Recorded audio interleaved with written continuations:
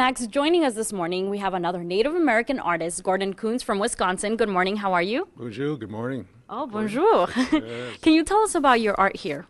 Well, I do two-dimensional works. I do acrylic paintings, hand-pulled prints. I make my frames.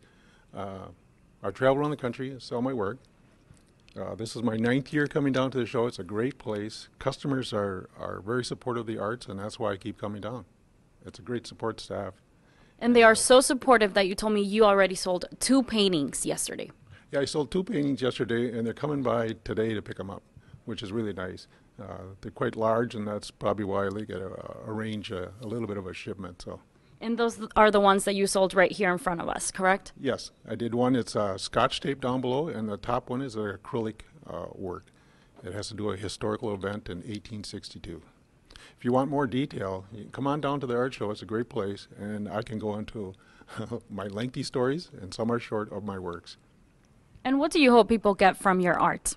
Well, it's a lot of it is an education. People don't know about Native American art and what we try to express. We have stories behind all our works. We just don't paint a tree. That tree has a story of life.